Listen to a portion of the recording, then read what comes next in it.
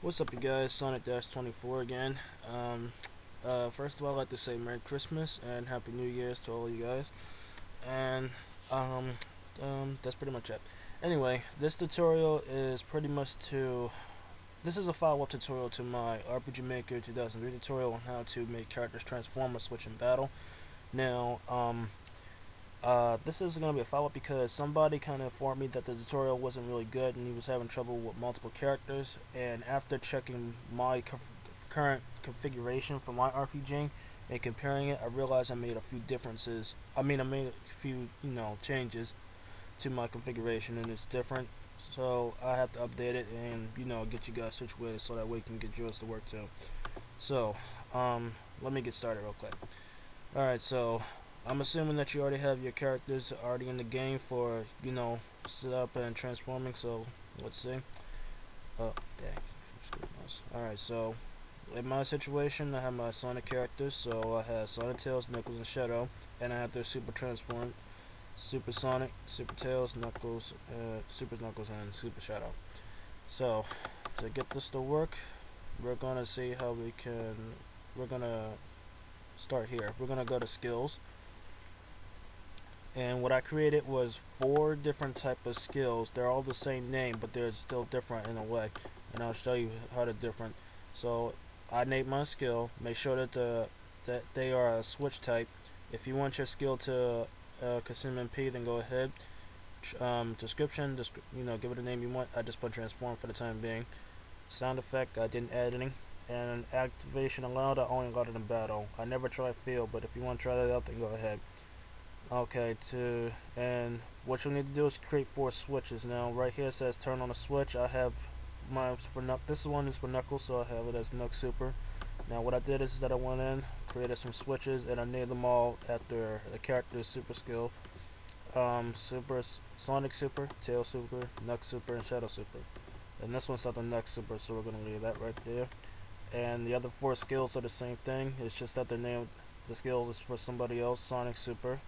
This one's for Tail Super, and this one's for Shadow Super. So they're all switch type skills. You just gotta make sure you correspond them to the same type of switch. So 4 switches for each of the skills right there. Next, after you got that set up, go over to common events, and what you'll do is create 4 more again. I named the common events after the switches. So I got Sonic Super, Shadow Super, Tail Super, and Knuck Super. Now for Sonic Super, for either character, what I did is I chose it. I got it set up so I can remove Sonic and then add Super Sonic. For Shadow, the same thing. Remove Shadow, add Shadow. Tails, same.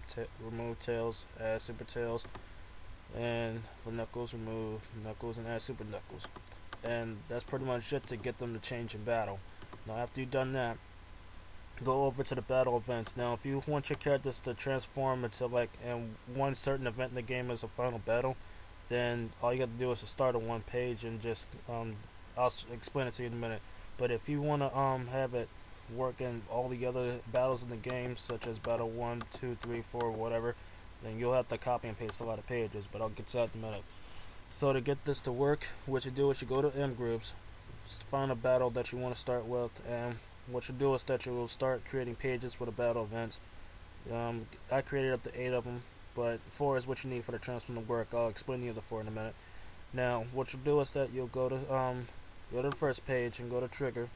What you'll do is you're gonna go over here to the trigger area, click the dotted box, and check the switch. And what you'll do is that you're gonna pick one of the switches related to the transform skills that you made for the character. So right here I have a set for, what is it, Sonic Super. So we're gonna keep it as that, Sonic Super. And what you'll do is that you'll go down here to the wet area, right click and go to insert, and you're gonna go to the common events and pick the one that you made related to the character, Sonic Super.